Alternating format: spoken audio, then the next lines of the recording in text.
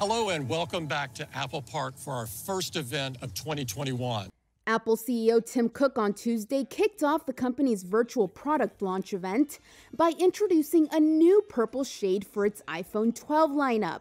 We're so excited to introduce a new, gorgeous purple. A new line of slim iMac computers. The all-new, completely redesigned iMac is more personal, more powerful, and more capable than ever.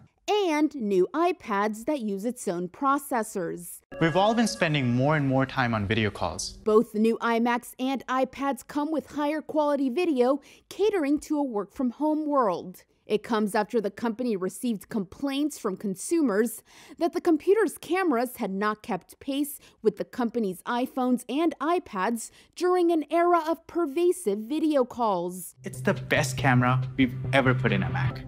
The company also announced podcast subscription services that will compete with rival Spotify and an updated Apple TV set-top box with better color output and a faster processor chip.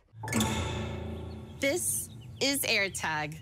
Also Tuesday, Apple unveiled Airtags, a small $29 tracking device to help locate lost keys, phones, or luggage. The AirTag announcement could result in a new round of complaints to lawmakers that Apple is hurting smaller rivals. Tile, a private company that has sold a competing tracker for nearly a decade, last year testified before the U.S. House of Representatives that Apple's App Store rules had made it harder to use Tile's products.